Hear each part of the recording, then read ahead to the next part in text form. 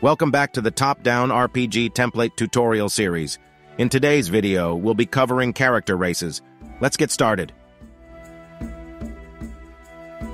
To begin, we need to create our own data table using the structure provided in the documentation.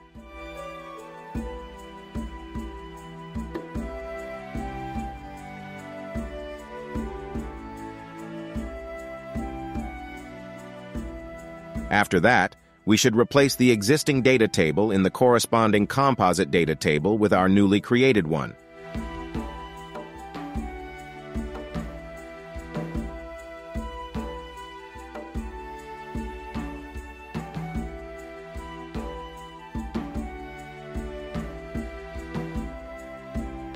It's crucial to ensure that the row name and the ID match correctly.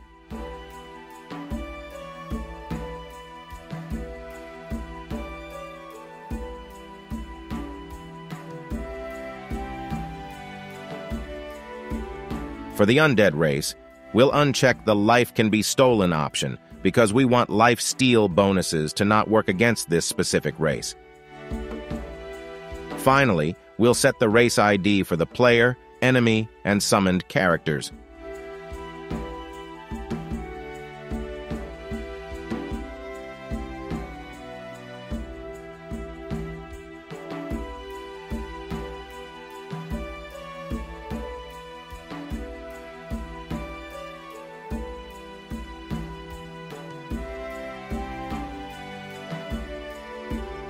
Thanks for watching.